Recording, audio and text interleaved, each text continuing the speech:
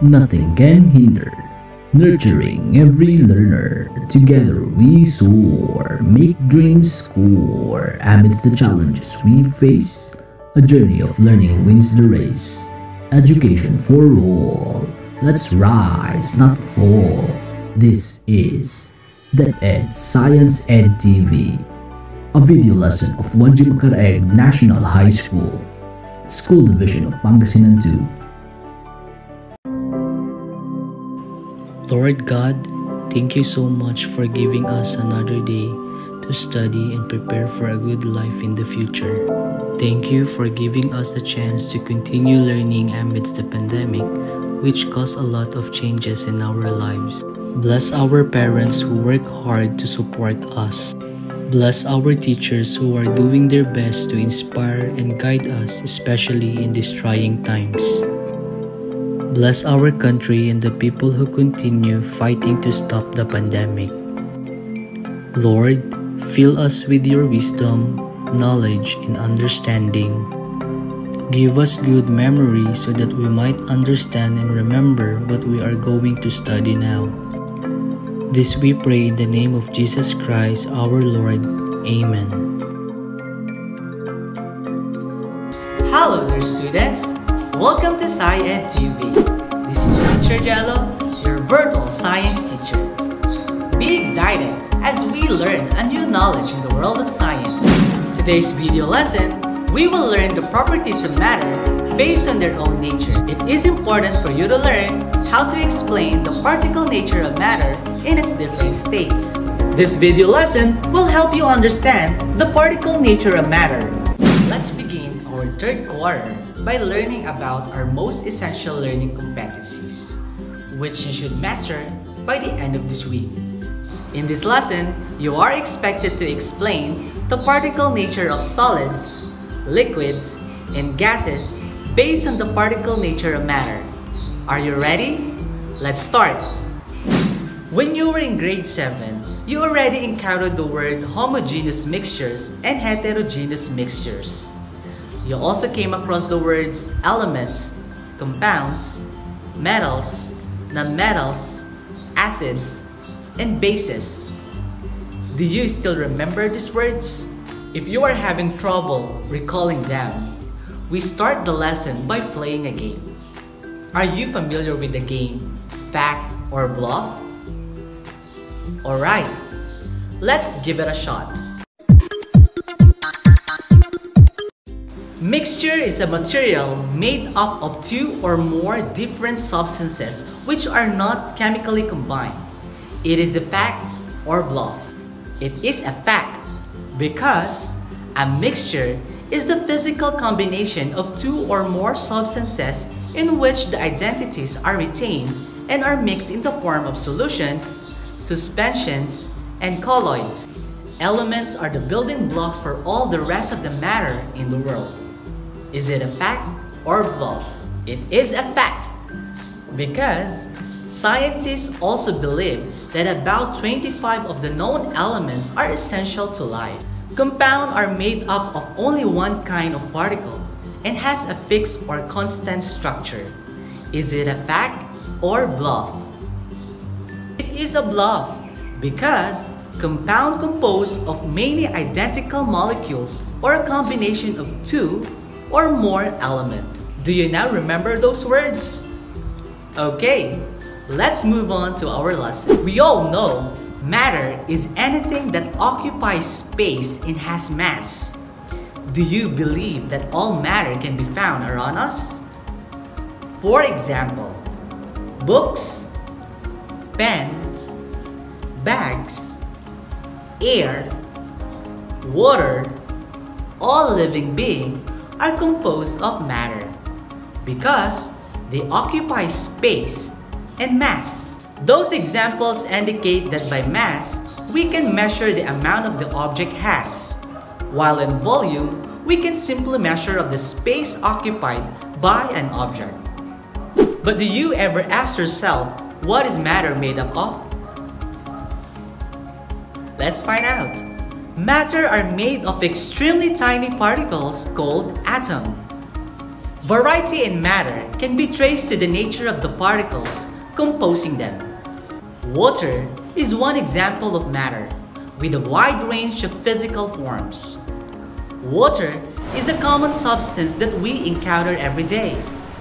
The droplet of the rain, river or lakes, the vapor in the sky, an iceberg are all considered water, but they are in different states.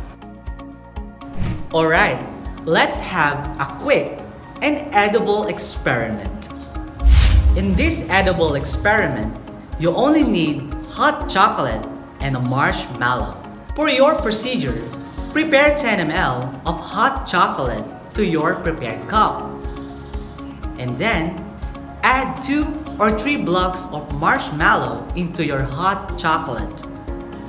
And then, mix or let the marshmallow dissolve into your hot chocolate. For your observation, what is the volume of the hot chocolate and marshmallow mixture? What should be the total volume of the solution? Now let's recall the volume of our edible experiment. We prepared 10 ml of hot chocolate in our prepared cup. We added 3 blocks of marshmallow in the cup. Note that 1 piece of marshmallow is equal to 1 ml. Therefore, 1 ml times 3 is equal to 3 ml of marshmallow. So the total volume inside of the cup that we use must be 10 ml of hot chocolate plus 3 ml of marshmallow is equal to 13 ml. The hot chocolate is a liquid, and liquid is made up of a tiny particles called molecules, with the spaces between them. Marshmallow is also made up of molecules bigger from the molecules of the hot chocolate. The water molecules fit the marshmallow molecules, or vice versa. Who discovered that all matter is made up of a tiny particles known as atoms? It was the Greek philosopher Democritus in his mentor Lysippus in about 5th century BC, who had an idea that all matter was made up of a tiny indivisible particles known as atoms, and later on it was called atom. Though their understanding about atoms were rudimentary or primitive compared to our concepts today. However, they did the outline and principle that everything is made of an atoms. Our scholars describe that those tiny particles are randomly in motion. Our scientists call this characteristic as particulate nature of matter. After more than 1,000 years, the ancient philosophers' idea about atoms became theory when John Dalton incorporated several findings and reports from many studies performed by other scientists to formulate the atomic theory. Early scientists attempted to explain the composition and behavior through the molecular theory of matter. The following are the assumptions that underpin this theory. Number 1. All matter is made up of small particles called molecules. Number 2. There are spaces between molecules. Number 3. Molecules are constantly moving. And number 4. Molecules attract one another. This theory was later on improved by the course of time and named as kinetic molecular theory of matter. A molecule. It is a particle made up of 2 or more atoms that are arranged in a particular way. It is electrically neutral particle, and it is the smallest particle of an element or compound capable of existing on its own. For example, this hydrogen atom becomes the basic unit of all these elements, which possesses all the properties of hydrogen. We define molecules as the particles consisting of 2 or more atoms combined together in a specific arrangement. If this hydrogen atom combined with another hydrogen atom, they will form hydrogen molecule with different atoms. This hydrogen molecule can bond with different atoms like oxygen atoms, and they will eventually a well-known compound known as H2O, or what we call water. Again, atoms of the same element can also combine to form a molecule. For example, oxygen in the air consists of oxygen molecules which are made up of two oxygen atoms. Now it's your turn to use examples to complete your learning challenge for this week. You'll try to answer the questions that I will be flashing on the screen. For you to answer the questions easily, I'll show you the symbols in the name of the elements as your guide. Let's proceed to question number 1. What are the atoms present in illustration A? How many molecules are there? You can pause the video for you to think your answer. Now, what will be the answers? The atoms and molecules that are present in illustration A are sodium, chlorine, and oxygen. And there are 2 molecules in illustration A. Very good! Question number 2. Are there other kinds of atoms in illustration B? How many molecules are there? Once again, I'll give you time for you to think your answer. What is your answers? None. No other atoms are present in illustration B. And how many molecules are there? There are 3 molecules of fluorine. Excellent! Question number 3. In illustration C, there are 3 molecules present. Specify each of them by writing their symbols. Once again, I'll give you another time for you to think your answer. What will be your answer? The answer is, there are 2 molecules of NaCl, or what we call sodium chloride, and 1 molecule of NH3, or what we call ammonia. Great job, students! And for question number 4, how many atoms and molecules are there in illustration D? Explain the difference between molecule and an element. Once more, I'll give you time for you to think your answer. And the correct answers are, there are 3 atoms and 2 molecules. Elements makes up a single atom, while molecules are made up of 2 or more atoms that have been bonded together. Let's have another explanation. An ice, is this a matter or not? You're right, it is a matter. Ice is a solid state of water which is normally a liquid substance that freezes to the solid state at temperature of 0 degrees Celsius. And it will expand to gaseous state at temperature of 100 degrees Celsius. When the water gets heated up, the particles of water also heats up, causing it to expand. When you freeze the water, the particles' motion slow down. The attraction within the molecules cause the particles to attract to each other, forming a solid bond. This continues throughout and form different states of matter. Matter can exist in 3 different states. They are solid, liquid, and gas. The constituent particles of these 3 states of matter can be represented as shown.